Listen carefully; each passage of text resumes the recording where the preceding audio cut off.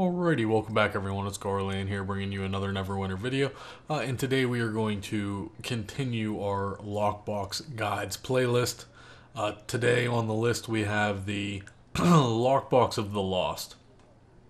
So let's go ahead and jump right into it.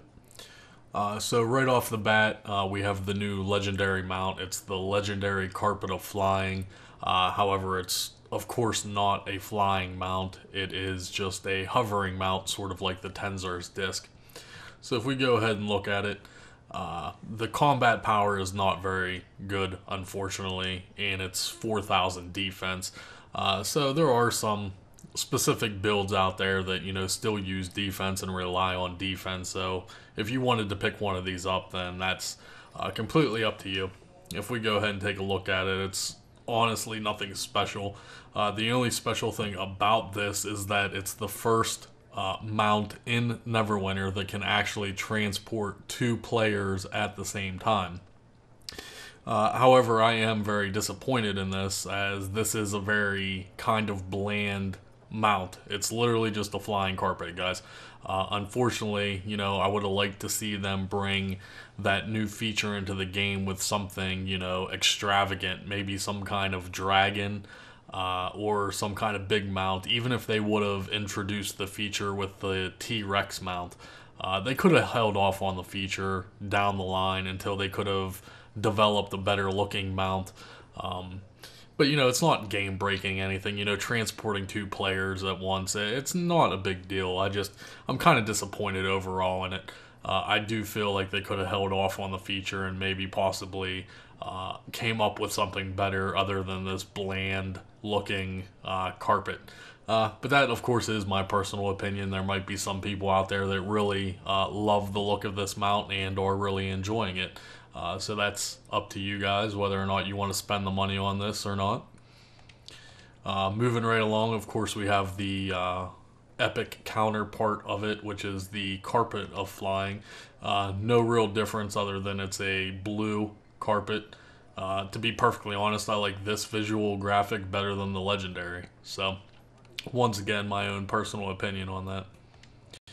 Moving right along, we do have a new companion. It is the Salvage Allosaur. Unfortunately, other than looks, there's nothing really good about this companion, unfortunately. So if you want a little mini Allosaur to run around by you just for, role-playing or visual effects, that's up to you. It has two offensive slots, a defensive slot, a ring, and double necklace. The statistics on it are not good. I mean, it has no good abilities, very long cooldowns, not very good with bonding at all. The active bonus is hit points and power. Moving right along, we have the Jungle Cout mount pack again. Nothing has changed out of this. This is all the same from the previous Lockbox. Next up, we have the 9 Gods enchantment pack. This is where you're going to get your ultimate mark of potencies, your superiors, graders, and moderates. I just want to, make a note that the ultimate mark of potencies are going for, more than what they are worth. You can buy the ultimate mark of potencies from the Wondrous Bazaar, especially if you're VIP rank 12, guys. They're only going to cost you 93k. The auction house is, of course, overpriced. People are trying to get anywhere from 105 to 110. Now, if you don't have VIP, then the auction house is the way to go. However, if you do have VIP 12, make sure you are, only paying 93k with your discounts from the Wondrous Bazaar. Now, they have added some new refinement points. The Teal Diamond, the Violet Diamond, the Alexandrite. The Brilliant Diamond is no longer the top dog anymore. The Teal Diamond and the Violet Diamond will fetch you a little bit of AD as well as high-end refinement points, but that's up to you. We also have the Terror and the Briarwine enchantments coming out of this, so nothing too special. The Terror's still pretty decent. And then, of course, we have Opals and rank 7 enchantments as well. Moving right down the list, we have the Lost Artifact pack. Now, this is where you are going to get your ultimate enchanting stones. also known as the UESs. But however, I don't want everyone to, get creamy in the pants right away, guys. The drop rate is beyond atrocious out of these boxes. You cannot rely on these boxes to get your enchanting stones. You might get lucky. You might pop one here or there. But thanks to our friends over at Neverwinter Uncensored, they've run the numbers. The Lockbox numbers came back, and they are bad. The drop ratios are bad. We're talking about worse numbers than pulling a legendary before they changed the legendary drop rates. So yeah, you cannot rely on this box to be getting your enchanting stones, unfortunately.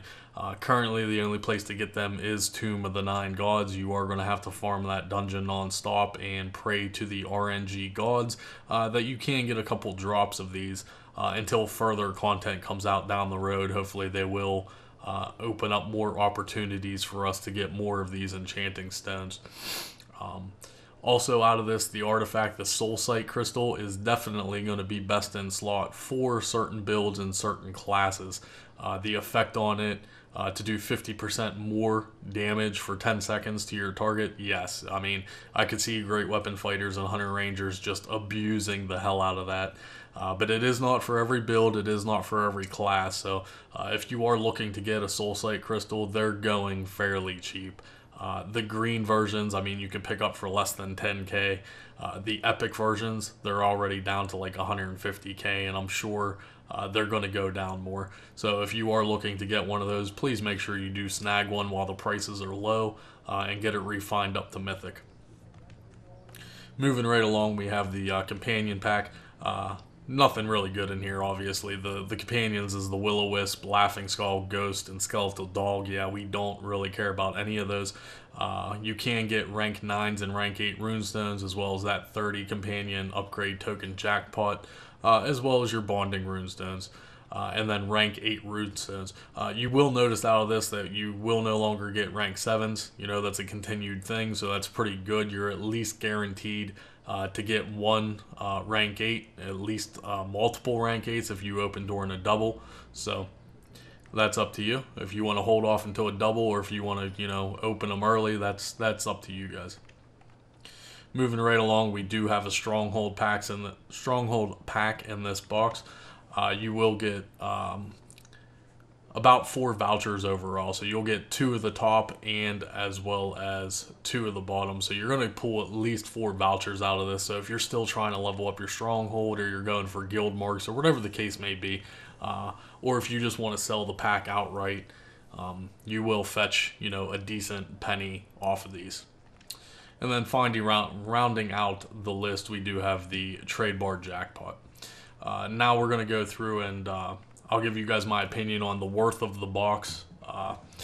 As it sits currently, I still tend to do like the Glorious Resurgence because you can pull, the legendary pack, which is going to give you a plethora of options as far as the legendary mount. The legendary carpet is going to go down in price. No one is going to end up wanting this in the end. It's already dropping by the day as more people are getting them. Like I said, there's not a whole lot of demand for this, and you can still pop your Glorious Resurgence to get your ultimate enchanting stones, plus you'll get that chance at the Glorious Resurgent pack. The pack has been updated. Instead of doing a brand new updated video on the Glorious Resurgence, I'm just going to add it in to this video. The only thing that was added is the Eye of the Giant artifact. So you're better off still popping Glorious Resurgence because you still have the chance, to get the Lost Artifact pack, which will contain a chance for the enchanting stones. I do not see anything entirely special about the Lockbox of the Lost, other than the fact that if you really want a Carpet of Flying, that's going to be up to you. You'll be better opening the Glorious Resurgence, just for the chance to get that legendary pack, which is going to yield you more money than the carpet. So that's up to you guys. That's going to end the video today. Hopefully you guys enjoyed it. That is going to be the Lockbox of the Lost. If you have any questions about this, or any of the lockboxes in general, please feel free to leave me a comment below. I will also leave a link in the description to the lockbox playlist, and we'll see you guys in the next video.